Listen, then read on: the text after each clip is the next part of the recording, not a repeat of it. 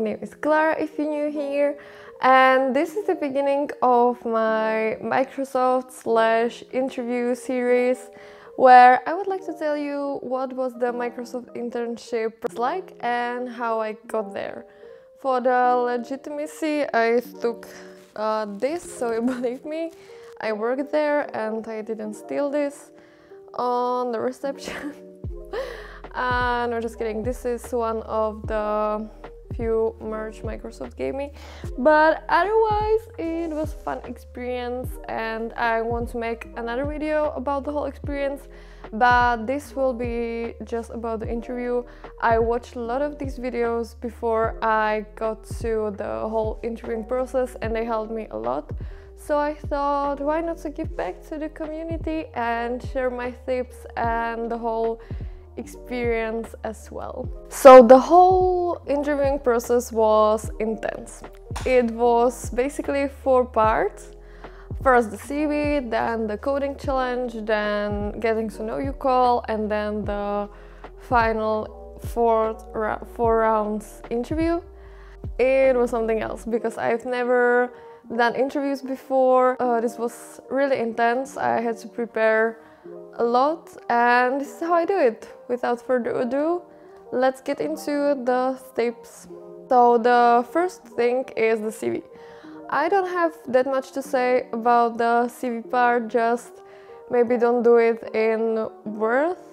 And this is kind of sad because it's Microsoft product, but it's great, but I don't think it's good for CV making. There's a lot of softwares and tools online which are more design and user experience pleasing. For example, I use Overleaf. I will link it down below. It has a lot of CV templates and in short, be brief. For example, my CV has only 1 page, but the most you should write is 2. Use bullet points, don't use whole sentences. Speak about your experience related to the internship or write about your extracurricular activities. They might be quite handy and they help you outstand from other candidates. And as much as you want to write about your summer ice cream selling jobs, don't put it there. You can tell them at the coffee break once you get there. Part 2 was coding challenge. And to be honest, I didn't prepare for this that much because I heard it's not that hard, and it actually wasn't. There was a lot of time for you to complete the tasks. But if you haven't coded for a while, then I would suggest to practice it. I will speak about it more when I get to the 4th part of the interview process. I think if you have some coding experience, this should be okay. What I want to see in this part is your general coding skill set and your practices basically. The 3rd part was the first call with an actual person. I'm calling this getting to know you call because they are asking you about your background, about your experience, why you decided to come to Microsoft, and they will also ask you 1 technical and 1 logical question. You can study some software or hardware basics for the technical question, but I don't think you can prepare for this as much, and it wasn't that hard. It's just, I think this call is mainly formality and to see that you're not some chatbot. But the 4th part, that was something else. I was very stressed about this. And I watched millions of videos like these. A few of these videos, these interviews were actually in person. Well, I did my whole interviewing process in COVID times, so it was fully online.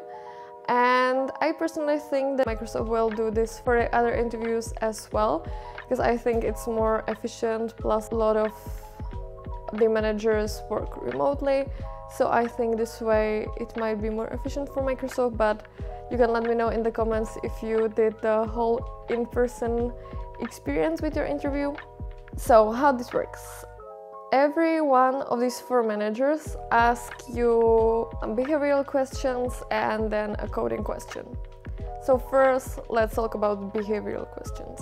You can find a lot of pages with these behavioral types of questions online. I can link some of them down below. What you should do is to study Microsoft and its products. I mean, you probably don't have to know when was Microsoft established, but you should think about which products you like, which you don't, and why, what would you do better, what features you would add, etc., because they might ask you about this. Then think about the projects you've done in the past, for example, in school.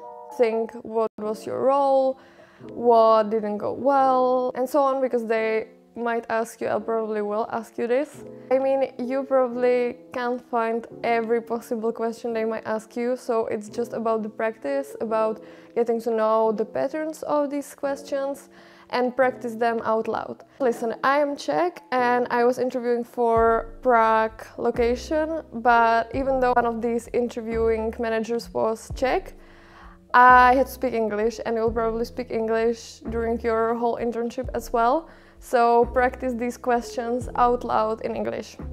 They want to see your thinking process, if you're open-minded, positive, how you react, etc.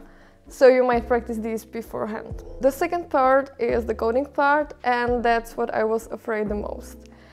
I practiced, I think, for almost 3 weeks. For the coding part, I did this mainly on Leetcode. I will link it down below. There's a lot of sets of questions.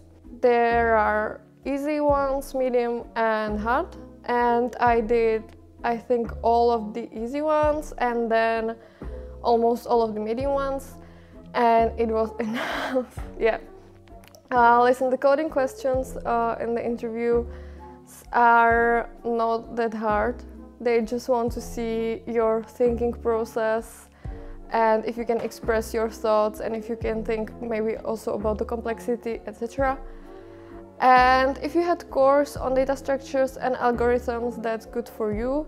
If you haven't seen these things before, then definitely look at them. Even though I only got one question about it, I think it's a good idea to study this. Because if you don't know terms like complexity, sorting algorithms, trees, then it's good to prepare. During the interview itself, when you get the problem, I suggest starting with some brute force naive solution and then explain why this might not be the best solution, how it can be done better, and they will really see you're thinking about it and they will like you even more. After these questions, the manager will ask you if you have any questions on them. And I suggest to prepare these beforehand as well. I mean, you can always ask how they like working for Microsoft, which team they are in, and if you vibe with them and if you like the project they are working on, you can ask them if you could join their team, and it's possible you might end up there. So definitely ask and be curious. And the last part is to prepare yourself mentally. It's very stressful, especially the day where there are these 4 rounds, and if you've never done this before, it can be stressful. So sleep well the night before and be nice to yourself.